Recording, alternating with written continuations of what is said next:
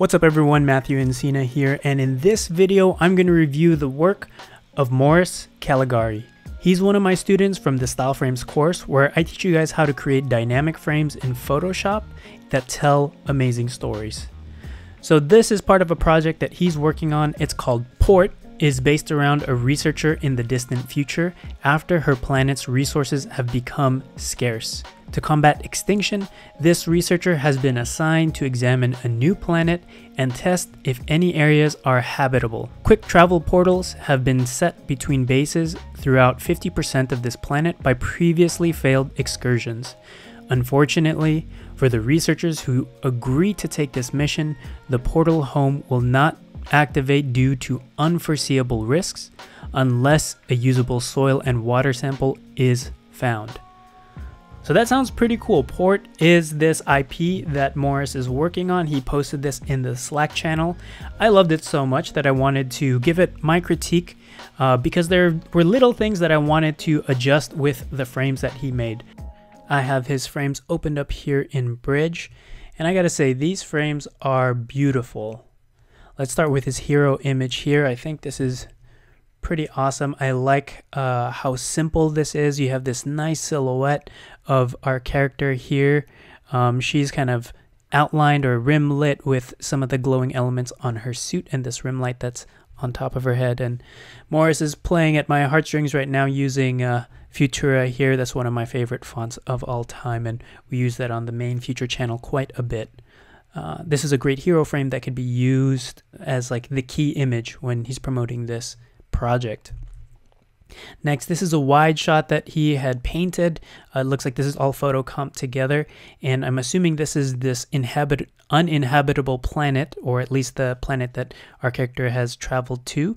So he's giving me a big wide shot. There's water here. They need to see if the dirt is viable in terms of growing life here. So this is a pretty rad shot. I mean, there are little details here in the water here. It's like just a little bit sloppy, but you know, to be honest, for a lot of these concept frames, as long as there's enough information there and it sells the idea, you don't need much more. So little things like that, yes, it would be nice if it was cleaned up, but it's not 100% necessary. So this is a cool wide shot. You get a sense that this little character here on the left bottom, that she's all alone because she's tiny in this very, very big world. So this is a nice way to represent that in this big frame. Next, we're close up on our character, and just like Morris had told us, she is checking the viability of the soil here. So she's exploring here on the planet, and this is a close-up shot of her looking at the dirt sample. So I think the framing is all right here. I think it might have been more interesting if we were actually a little bit more in front of her, where the hand was in the foreground much bigger, and we are looking at the reflection of the sample in her helmet here, in the visor here. So while I think this frame is pretty cool, I think it could have been a bit more dynamic with the hand much bigger in the foreground and the character's head behind it. So a little tweak there. And I think this frame would be killer. Next, we have this medium shot. It looks like this is a vehicle that the character rides around the planet on. I love this shot. It's a cool up shot where it's very heroic because we're looking up at the character. So our camera angle is low around her knee, looking up, and we get a sense that she is the hero in this environment.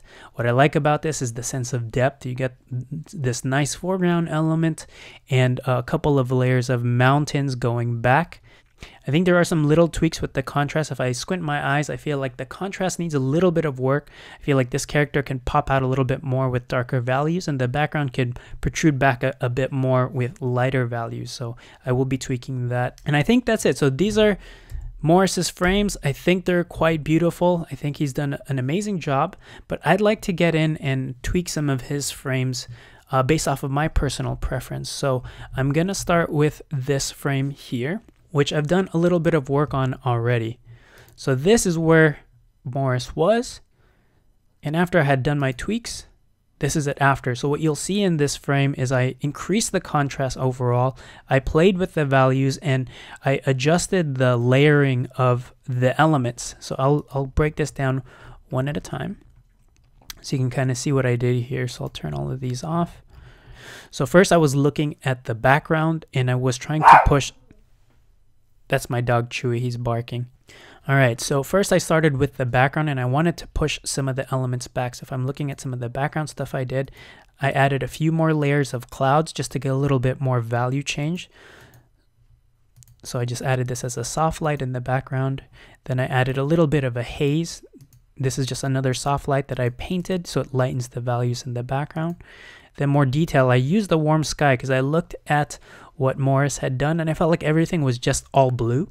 And I wanted to have a little bit more contrast between the hues. So I wanted to use a complementary color to all of the blues that he was using here. So I added a little bit of warm detail here with the sunlight passing over our character and in the background, so you could see what that looks like here. It's very subtle. As you see, these will all add up. Then I started adding more background haze, trying to push that background even further back. And you can see now the background now is this extreme background here, and then the midground here with this mountain. Now there's a lot more separation with the two.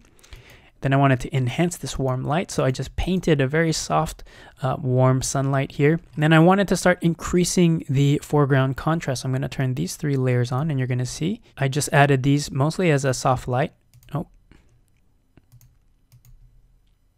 actually, these are just curves. I just was messing with the curves, and I masked out the areas. You could see the layer masks right here, and I just adjusted the value so that I'm only messing with the foreground, adding a little bit of warmth, adding more contrast, and then darkening this spot here because it was a little distracting for my eye.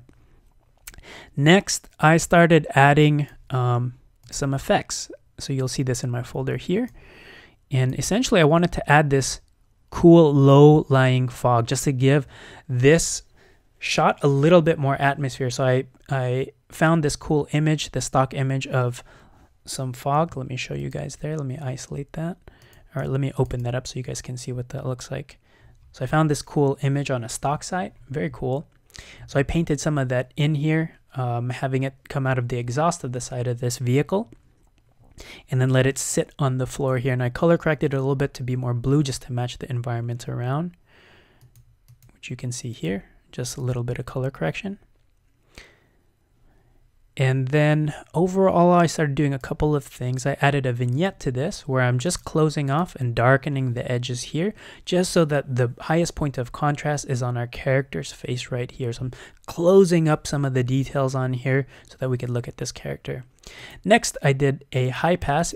It's going to be hard to see this, but you could see it in the details here of the vehicle. Let me just isolate this high pass.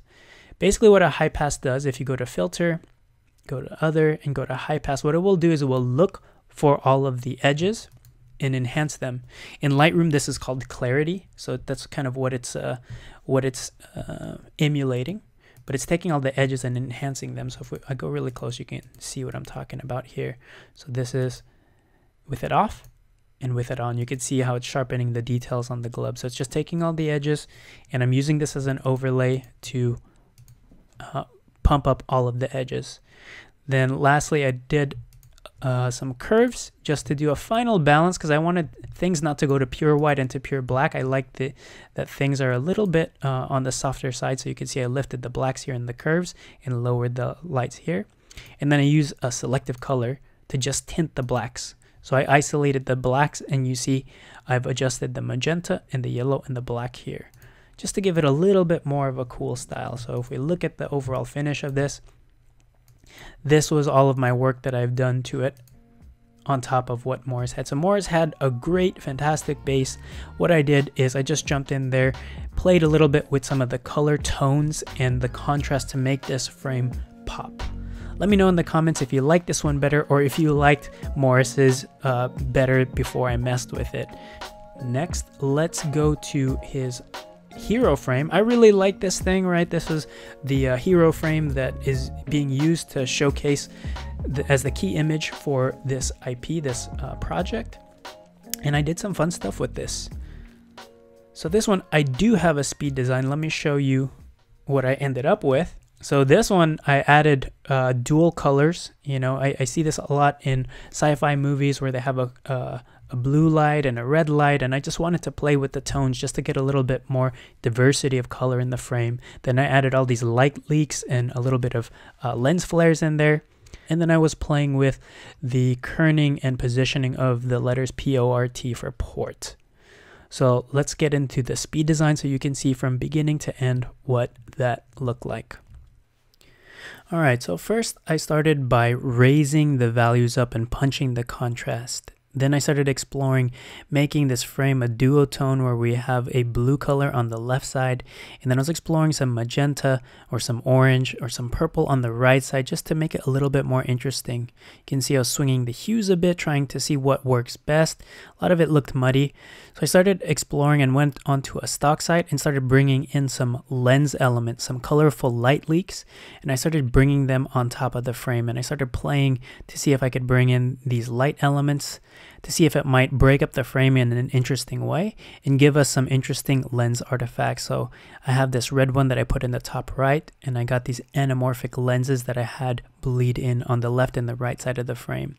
Then I started playing with the typography a little bit. I kind of bounced around just trying to rebalance different parts of the frame.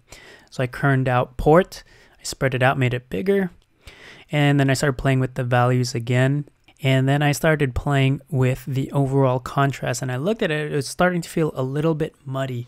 So I had to go back in and, I started exploring with other elements. I wanted small particulates in the frame just to make it feel a little bit more realistic, a little bit more interesting.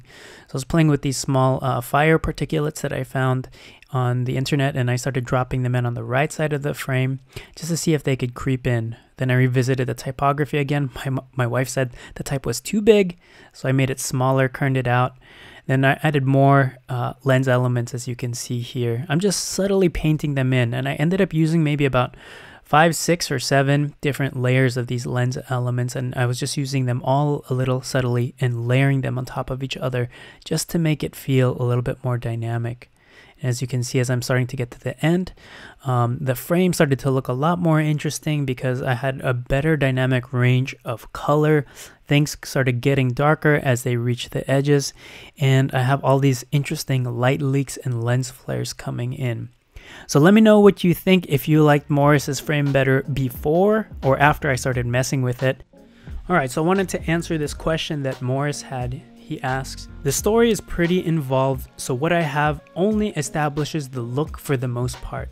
If I were to pitch this as a short film, music video, or whatever, how should I focus my future style frame efforts? So when you're pitching your ideas, I think you want to do a couple of things. First, when you're making a couple of these frames, focus on the big steps. If this was a 2-hour movie, show me what every 20-minute block is going to look like. Start with the drama, drop me right into the conflict. What's the challenge here? Because that will get me excited right away.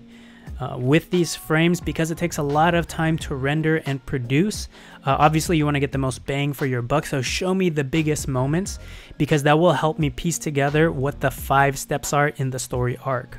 Other tools you could use mood boards, which are just a bunch of references that you pull from different sources to help fill the gaps of maybe different parts of your story, or if you're painting the idea of what your world looks like, you could use mood boards.